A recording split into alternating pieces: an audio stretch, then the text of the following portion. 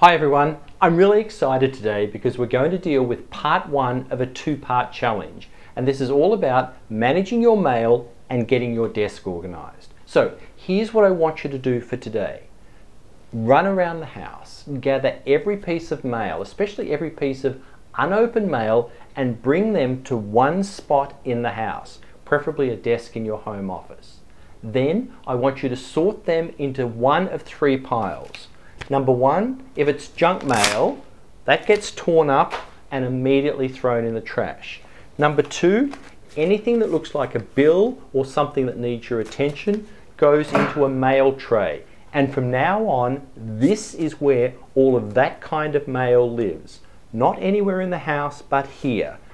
And number three, magazines. Rip off the packaging for those and put them in one pile together. That's all you have to do for today. Junk mail, stuff that needs attention, and magazines. And commit going forward that you will do this every day, and this is where the mail lives. 10 minutes, that's all I want. 31 days to get organized. Chase down that mail.